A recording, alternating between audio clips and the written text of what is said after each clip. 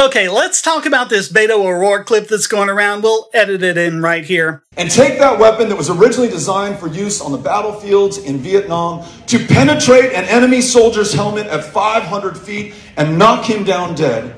Up against kids at 5 feet. It may be funny to you, motherfucker, but it's not funny to me, okay? Hey, Beto, he's not laughing at kids being killed. He's laughing at you because you're ignorant. The AR-15 was never designed to penetrate any bulletproof helmet. It only had to penetrate the M1, which was not designed to be bulletproof. It only had to stop shrapnel, not bullets. That's why people are laughing. It's not because of dead kids, it's because of you. You're ignorant, and in your ignorance, you want to take away our rights. You narcissist.